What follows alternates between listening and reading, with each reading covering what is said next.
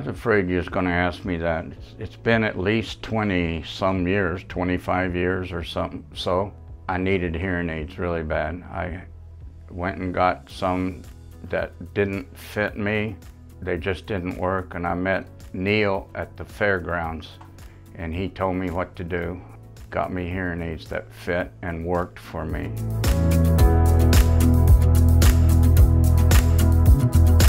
Well, basically with my wife, that was the biggest issue. People would have to holler at me on the job. They would throw sticks, little rocks or something to get my attention because they knew I couldn't hear. A lot of times, like going to church, I couldn't get the sermon, half of the sermon, so I was happy when they started posting it, and then I could go home and get the whole sermon. So that's what I really liked. If I went and heard somebody else talk, I just sat there, act like I enjoyed it.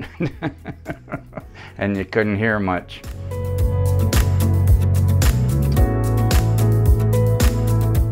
Well, Dr. Neil, at the fairgrounds, he had his equipment set up and he did a bunch of tests there.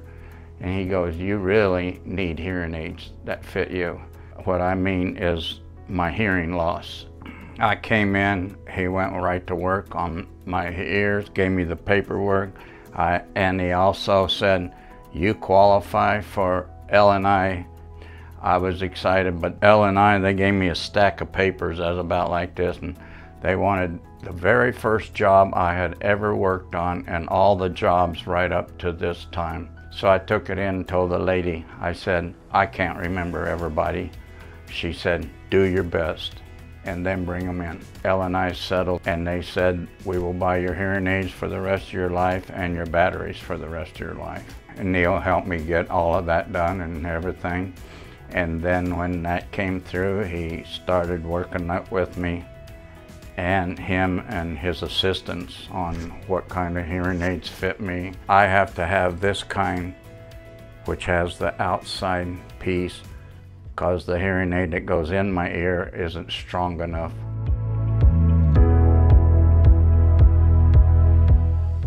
I hadn't proved 100%. People would address me from, like at church or from different places, from the pulpit or at work. My boss would say something, I can now hear him and know that he's talking to me and not to somebody else. If somebody's talking to you, you don't know that they're talking to you, but now you know people are talking to you, and that makes a huge difference. Even my little grandkids and great-grandkids, oh, what a blessing to be able to hear them. Of course, my kids grew up knowing that I was hard of hearing, so they always raised their voices when they talked to their dad, or come up and hit me on the shoulder or something, because I had 6 girls, so they kind of talk soft, so girls do.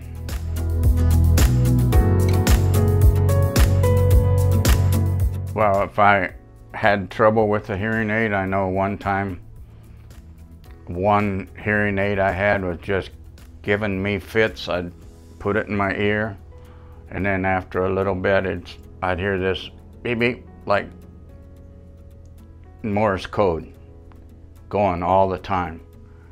And I'd bring it in, they'd send it in, and they'd send it back. They'd say there's nothing wrong with this hearing aid. They did that about 3 times.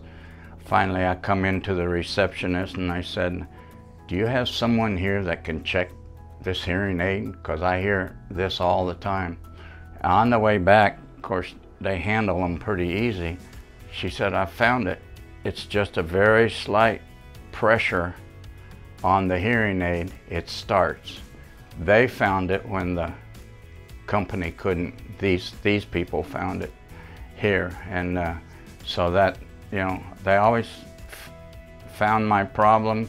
I enjoy these people because they like to smile, they like to laugh, and I like to laugh and be happy. So this is a happy place for me. I have coffee with a bunch of guys that Carl's Jr. They're all older, so they're getting to where they need the hearing aids and stuff. I always send them here and they go, wow, it costs too much there. I'll order one through the internet. I go, okay, good luck with that. Let me know. I said, I still got a card for Columbia Basin Hearing. And they come back and they go, can I have that card? And they go, well, where's your hearing aid? And you go, them things are worthless. And I go, I tried to tell you, you wouldn't listen. You get what you pay for.